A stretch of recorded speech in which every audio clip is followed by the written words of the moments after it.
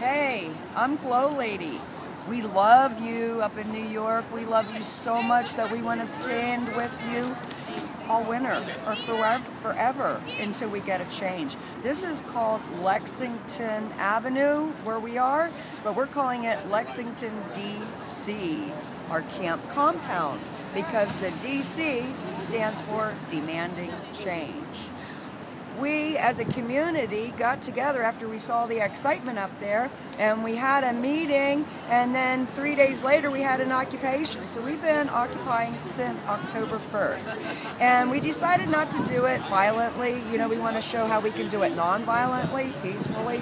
So we went to our city council and we asked them for a permit. Now, they gave us a choice, 3 different choices. They wouldn't give us the park, which we really asked for, but they gave us a choice of 2 parking lots, but we could only have it from 7 to 7.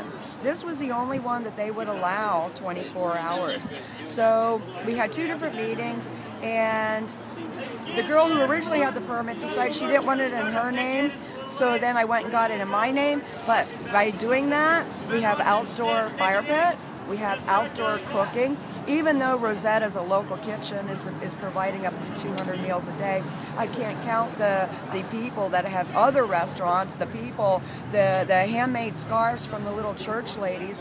We have so much support. Even the police are nice.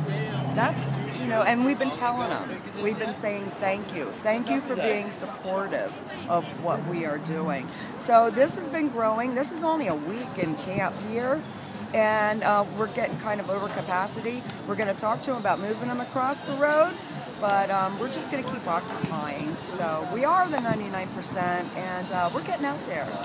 Love you guys.